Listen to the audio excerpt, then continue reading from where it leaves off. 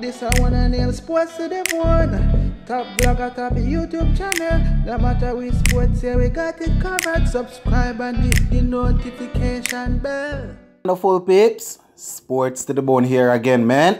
Shout out to all the viewers, subscribers, and the followers. Big up on yourself.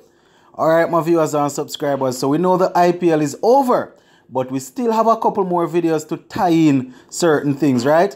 And in this one, we are going to be taking a look at the team of the tournament according to Wisden. And we know that Wisden is, world renowned for their cricket commentary and all of that. So we're going to be looking at what they had to say. And, a lot of team of the tournaments out there, Crick Buzz, Crick Tracker, Crick Info. But I'm going to be using Wisden's own, right? But before we go down into that, just going to ask you to get that golden rule out of the way, which is to hit that subscribe button, leave a like, and drop a comment. All right, my viewers, so let's go straight into it without any further ado. Now, at number 1, they have Shaw, right? And, he played very well for Delhi Capitals. And we're talking about 15 matches, scoring over 479 runs and a high score of 82. He scored at an average of 31.93 and a strike rate of 159.13. So he is the first member of the opening pair. The next one, we have Gaikwad, right? The youngster from CSK. And I must say that he is really, you can call him the breakout player of the tournament. Played extremely well. Talking about 16 matches, getting 635 runs with a high score of 101 not out. That century that he scored was very, very good, very well put together. You understand? And, his average 45.35 and, a strike rate of 136.26. Now, occupying the vital number 3 role, we have KL Rahul. And, he's the Punjab skipper. Played 13 matches, getting 626 runs with a top score of 98 not out, an average of 62.6 and a strike rate of 138.80. So another stunning season or tournament by Rahul.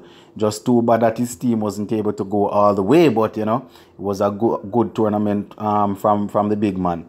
At number 4, we have Sanju Samson, another player coming out of India, doing extremely well. You understand? And, he would have played for the Rajasthan Royals. And in 14 matches, he would have scored 484 runs with a high score of 119, an average of 40.33. and a strike rate of 136.72. So he wasn't playing around. He really did well. He occupies the number 4 slot. At number 5, they have, you can call it an overseas player. This in Glenn Maxwell. And, another good season for RCB. In 15 matches, he had 513 runs with a high score of 78. And an average of 42.75. Lovely strike rate also, strike rate of 144.10. And, as you know, he also contributed well with the ball, picking up 3 wickets. So he occupies the number 5 slot. And now to another overseas player representing the West Indies, Shemran Hetmeyer. Yeah, man, a good enough season for Hetmeyer. We know representing DC in 14 matches. He had a total of 242 runs with a high score of 53 not out, average of 34.57, strike rate of 168.05. Played some good knocking up, played some good innings. You understand? And he also won the striker of the tournament. I also saw where a couple of persons were saying that any team that picks up Hetmeyer next tournament should try and bat him at number 3, 4. Give him some time to bat. You understand? So it seems as if they are seeing some good stuff from Hetmeyer. Yeah, man, he played some good cameos for DC. Now, at number 7, they have Ravindra Jadeja, another Indian, representing CSK. And in his 16 matches, he scored 227 runs with a high score of 62 not out, an average of healthy average. I think that would have been an average of 75 or somewhere there about.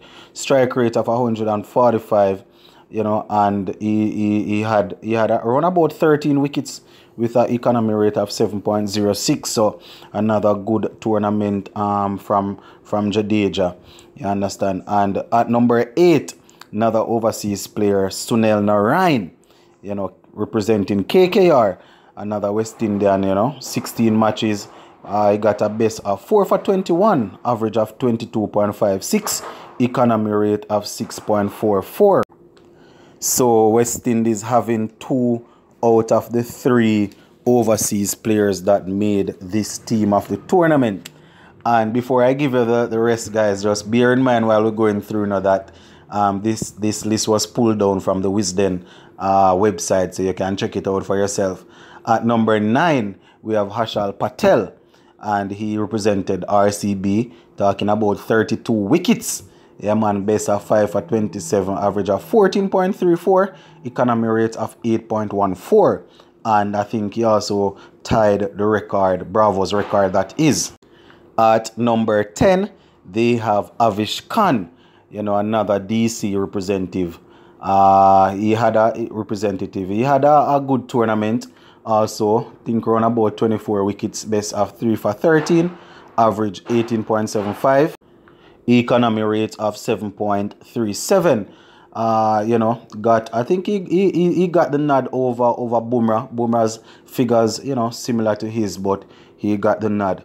And rounding off the number 11 spot, they have Chakravarthi, played very well alongside Sunil Narayan, picked up 18 wickets.